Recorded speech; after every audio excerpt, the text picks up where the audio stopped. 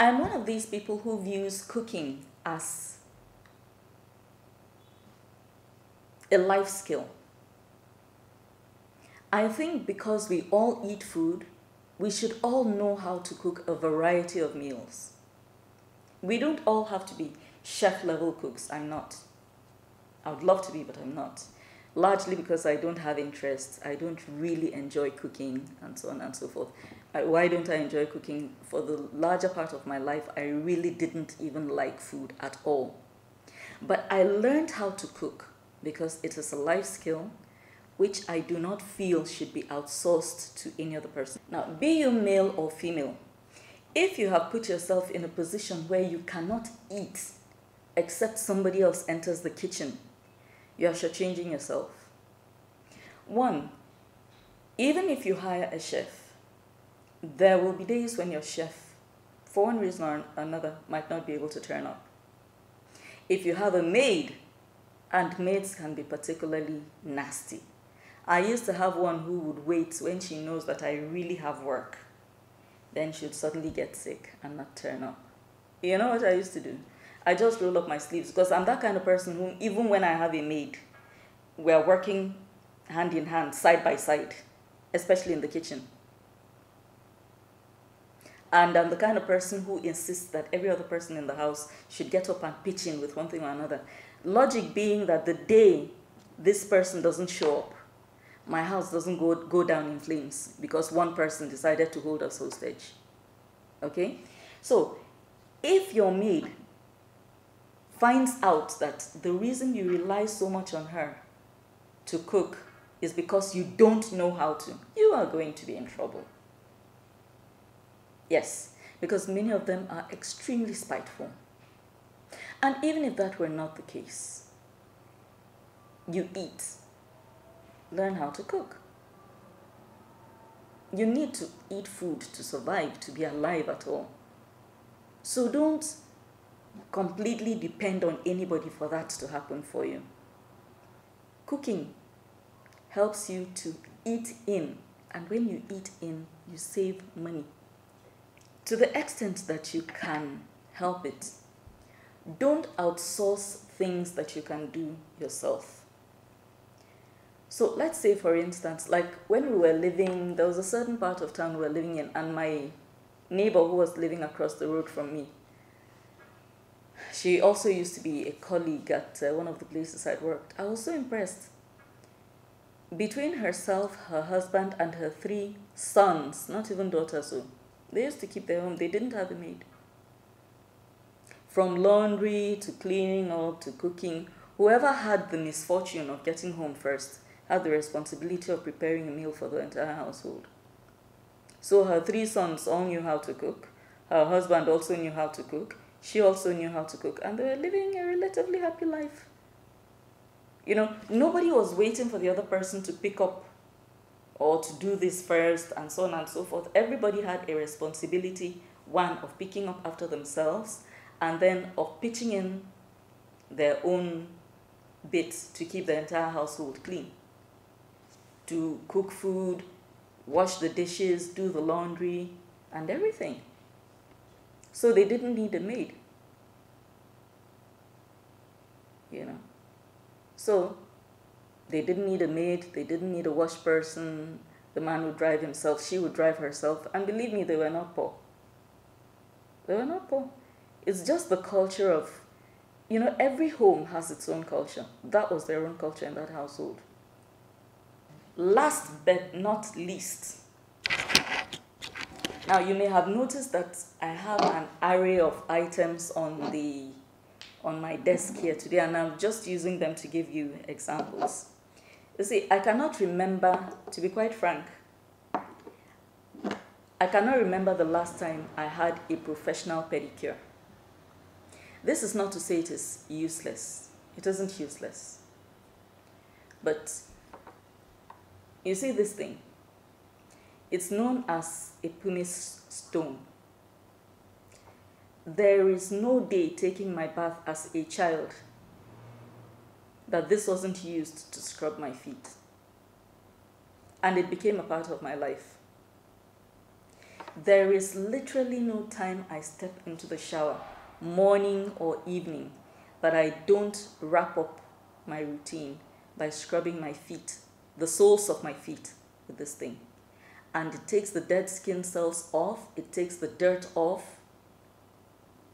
I also regularly trim my nails with nail clippers, both hands and feet.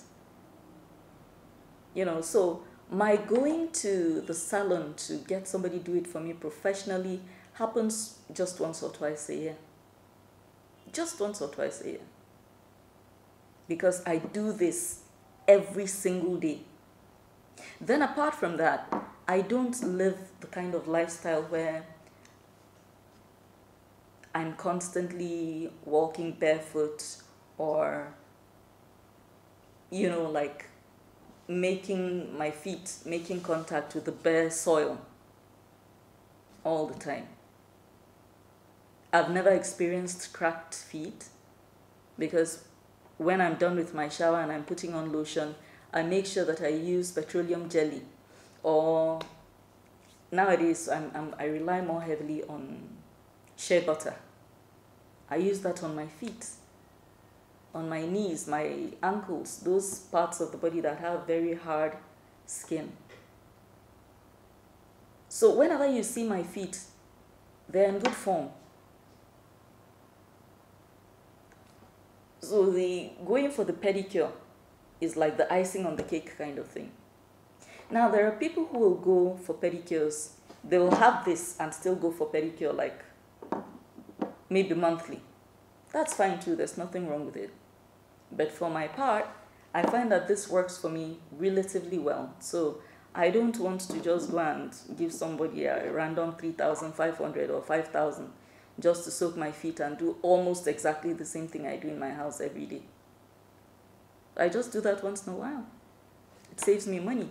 Then I rarely wear artificial nails. And that is because I have a very hands-on approach to housekeeping. I wash my undies myself, I wash plates, I handle meat, I handle tomatoes, things like this. It's a very impractical way. You'll find it very difficult if you're wearing these long nails, artificial nails. So even when I do wear nails, I keep them very short. And that would be like, for me, if I have an occasion to attend and I really want to look good and I don't want the nail polish to chip before that day, okay, I'll go and get the manicure done, put the fake nails on, keep it on for about 3 weeks to a month, and then they begin to fall off because of how much work I do with my hands and how much contact I have with water. So for me, it's not a very practical thing to do. So again, I rely on my nail clippers. I rely on my nail polish remover. You do that, clip your nails, do that. Then you use everybody calls this nail hardener, but I found that it is not always a nail hardener. Sometimes it's a top coat. You use that, either use that and then top it off with something colorful if I think I won't be making too much contact with water, okay? Sometimes I put it on just for the fun of it, to have it on for a day or two, because the more you use water to wash plates, your undies and things and so on and so forth, the more it chips and then it leaves an ugly look behind. So sometimes I forgo using the painted look and just go with the transparent look. Then, apart from that, not just my nails, you see perfumes. Designer perfumes are good. They're a statement piece. They make you feel luxurious. They make you feel, like you have arrived. There's nothing wrong with them. I have. But you see, for everyday use, just to smell nice, just to go visit a neighbor or go down the street and so on and so forth, I have perfume oils. I bought this one, was it 3,000 or so? And it's lasted me over 2 or 3 months. You just put it on your pulse points and it still smells good. There's that one. Then these body sprays, most of them don't cost more than 1,500 naira. You can equally, depending on how you're using it, it will take you for at least another 2 or 3 months, and it just costs 1,500. and it lasts almost as long as the designer perfume that will cost you 80,000 naira, 120,000, and so on and so forth. So that one you keep it and use it sparingly when you're going for, occasions, celebrations, and so on and so forth, and you want to make a statement. You use those ones then, and at that rate it can take you for almost a year plus, especially when you have more than one. Same thing, you have a variety of these cheap body sprays. You smell good on the cheap.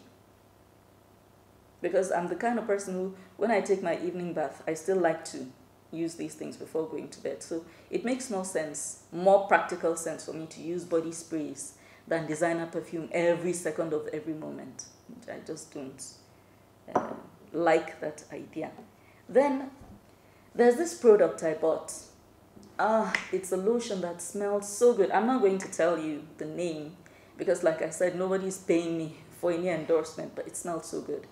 Right now, I use it just for my hands because, as you can see, the container is small. It's not something that you're going to use for your entire body for more than 2 or 3 days before you exhaust the product. But not only does it feel good to the hands, the scent lasts practically all day. And I'm saying this as somebody who does a lot with water. After putting it on, the scent is as if you've used, standard designer fragrance, and then I have cause to do something with water, and I sniff my hands and I can still perceive the scent. That's how good this particular product is, and it set me back just 3,500 naira. I use it just for my hands, so as you can see, it's not, I haven't depleted it too much. I've had it for about a month now. Yeah. I bought it because I noticed my hands they're getting old from spending, when you're constantly using soap, water, hot water, and so on and so forth. Within a short while, you find that your hands begin to look aged. They don't look, the skin on your hands don't look soft and supple anymore. And I'm not the kind of person who wants to use rubber gloves. So I decided, okay, what I'll do is I'll start using hand creams more heavily so that my hands don't look older than I actually am. So those are just a few tips which I've shared with you. I'm hoping that, you got something out of this that made sense to you. Another thing, avoid fashion fads. That's where this last one comes in. Fashion fads. Oh, this one is in vogue, I must use it. That one is the vogue, I must use it. If you have the money to do so, by all means, there's nothing wrong. I'm not saying don't pamper yourself. But if you're one of these people who wants to be prudent with money because you have other responsibilities, maybe you're paying somebody's school fees somewhere, you have aged families somewhere that are looking up to you, you have a brother somewhere who depends on you for his upkeep and so on and so forth, there are certain luxuries you can't really afford at that point because it's almost cruel. So it's better to go for classic, items that can stand the test of time. For instance, you'll never go wrong with a pair of black trousers. You'll never go wrong with a couple of t-shirts. You'll never go wrong with a few button-down shirts and so on and so forth. So you go for classic pieces that don't go out of fashion easily. And then you find yourself, you're constantly running to keep up with this fashion trend and the other fashion trend. It doesn't work for the pocket, except you're exceptionally rich. Okay? So these are my tips. If they've been useful to you, join me again in another few days and I'll share more tips on how you can manage your resources.